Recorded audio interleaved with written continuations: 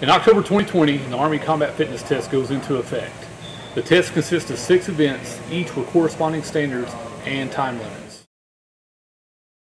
So the next event, the 4th event of the PT test, is going to be the sprint, drag, carry. Consists of 6 laps down a 25-meter course. Basically, you're going to start in the prone position, sprint down, run back, and then you're going to pick up the sled. The sled itself is 10 pounds with 90 pounds of weights on it. You're going to go backwards with it, down the full distance and back, so a total of 50 meters. Come back, drop the sled off, then you're going to do the side shuffle, which is the side shuffle down and back, 50 meters. Come back immediately, pick up 2 40-pound dumbbells, farmer's carry, pick them up, do the full length of the course down and back, set the kettlebells down, and then finally one last sprint down and back, and that completes the event. Prone position on command go. Move up, sprint.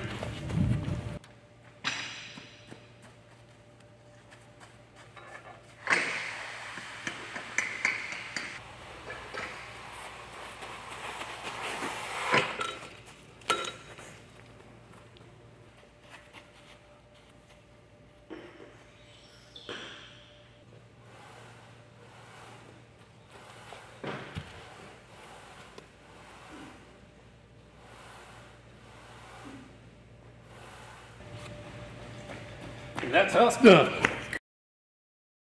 To prepare for this exercise, this is all about moving heavy weights over distance, and so you want to incorporate those type exercises into your workout regimen. Sled drags, the first event, farmer's carries, anything like that where you're moving load over distance. Incorporate some shuttle runs in there as well to get the explosive aspect of it.